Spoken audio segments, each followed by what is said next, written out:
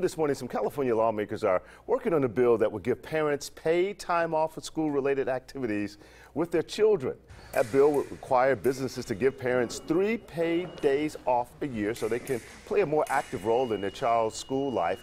It updates California's Family, School, and Partnership Act and would not apply to small businesses, only those with more than 25 employees. But some people aren't happy about the proposal. It's surprising to me. Especially with the way the economy is right now and where people are always looking for money and where we can find money for good causes. I think it's a good idea for more moms to be able to spend more time with their kids, definitely. Well, there are several lawmakers backing the bill. They say securing more time with pay is a good cause, one they're prepared to keep fighting for.